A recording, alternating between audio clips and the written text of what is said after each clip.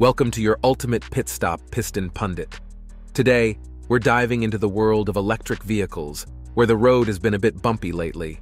The EV market has hit a speed bump, with sales not quite matching expectations. Dealerships are feeling the pinch as EVs gather dust in their lots, creating a significant imbalance between supply and demand. In this episode, we're shining the headlights on the EVs that are struggling to find a home.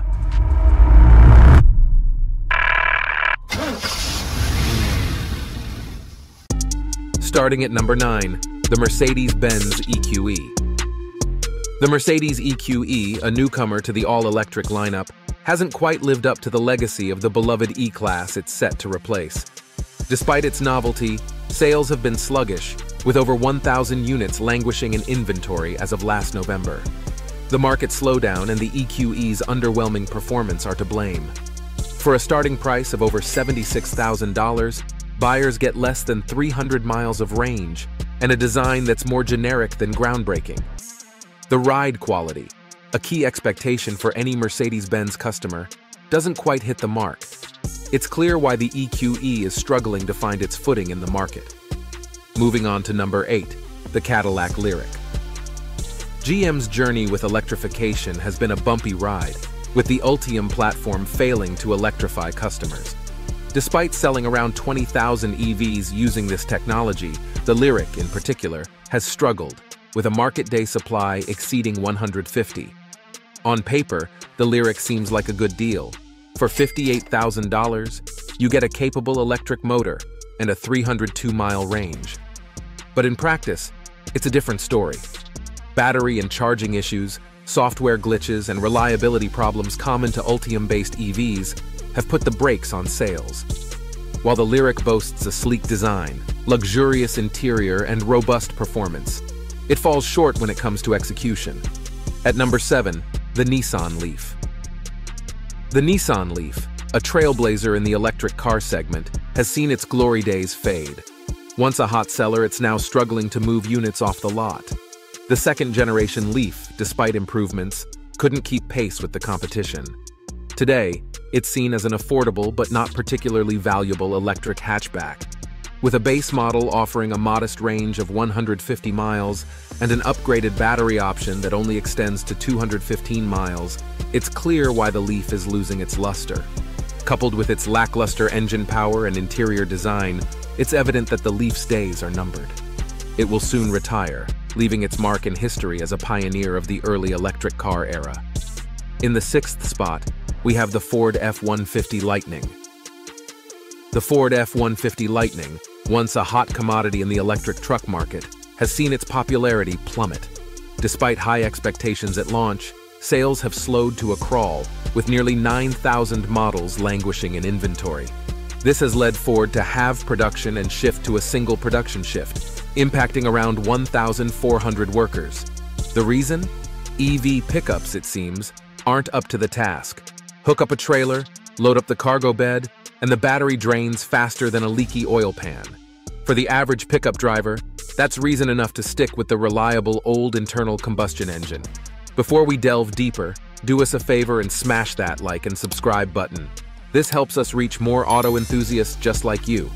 Now let's shift gears and steer towards our next EV. Coming in at number 5 is the Genesis GV60.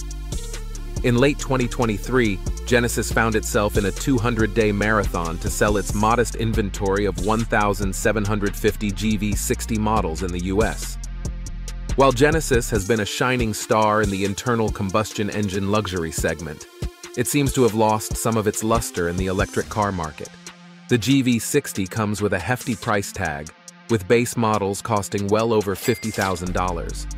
For that money, you get a rather modest 225 horsepower and a less than impressive sub-300-mile range. Upgrades are available, but they come at a cost. In short, people expected more from Genesis, and the current sales trends reflect that disappointment. In the 4th spot, we have the Mercedes-Benz EQS. Mercedes-Benz had high hopes for its all-electric flagship, available in both sedan and SUV form. However, the EQS hasn't lived up to the hype. With a market day supply well over 200, It's clear that the EQS's performance has contributed to Mercedes-Benz's decision to hit the brakes on its full electrification plans. The EQS may be a luxury vehicle, but it comes with a luxury price tag. It lacks practicality and, crucially, personality. Its generic styling, lackluster handling, and odd brake pedal feel leave much to be desired. It seems that Mercedes engineers could have put a bit more spark into this electric vehicle. At number 3, we have the Porsche Taycan. The Taycan, Porsche's sleek EV, is not just struggling with significant price depreciation in the used market. It's also a slow seller as a new vehicle, much slower than Porsche anticipated. With a market day supply nearing 250, the future doesn't look bright for the Taycan. The main culprit? The battery. A range of 200 to 250 miles, depending on the model, doesn't justify a starting price of around $90,000. And considering that this car was designed to be driven hard, real-world numbers are likely even lower. The 2025 model does bring some improvements, but given the recent slowdown in the EV market, it's unlikely to turn the tide. In the runner-up spot, we have the Ford Mustang Mach-E. Once a hot seller, the Ford Mach-E's sales have cooled off significantly. Initially, demand outstripped supply, with long waiting lists and hefty dealer markups. Today, the situation has flipped. With nearly 23,000 models in inventory across the US, it would take over a year to sell them all at the current pace. The market slowdown has hit Ford hard, and the Mach-E's reliability issues haven't helped. Recalls, including one for sudden power loss, have dented customer satisfaction. The fact that nearly half of Mach-E owners have since bought an internal combustion engine vehicle speaks volumes about its practicality. And finally, at number 1, we have the Jaguar I-Pace. The Jaguar I-Pace, Britain's first electric car, was a sensation in 2019. It proved that electric cars could thrill driving enthusiasts. But today, the I-Pace is more of a museum piece than a hot seller. Despite its still enjoyable drive, it's struggling to find buyers.